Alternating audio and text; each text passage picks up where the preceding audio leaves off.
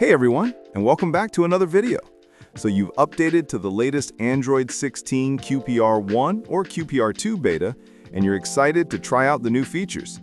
But then you go to open LSPosed and crash. If you're seeing this, don't worry, you're not alone. This is a common issue with the latest Android updates due to some system changes. But the good news is, there's a very simple fix.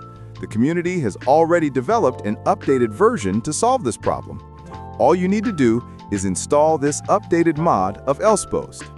The name of the module is LSPosed Irena. It's specifically patched to be compatible with these new Android 16 builds.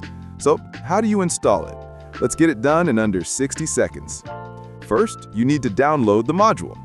The official and safe download link is available in the video description below.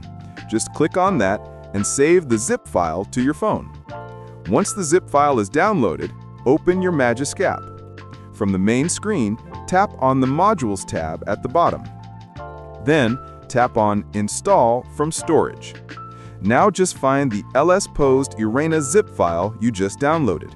It's probably in your Downloads folder. Tap on it to select it.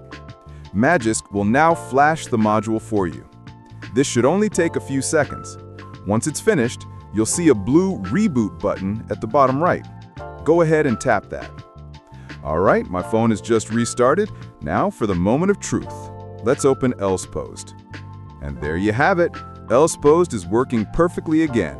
It's fully active, my modules are loaded, and there are no more crashes on Android 16 QPR1 or QPR2. So if this video helped you fix the problem, please hit that thumbs up button and consider subscribing for more Android guides and tutorials.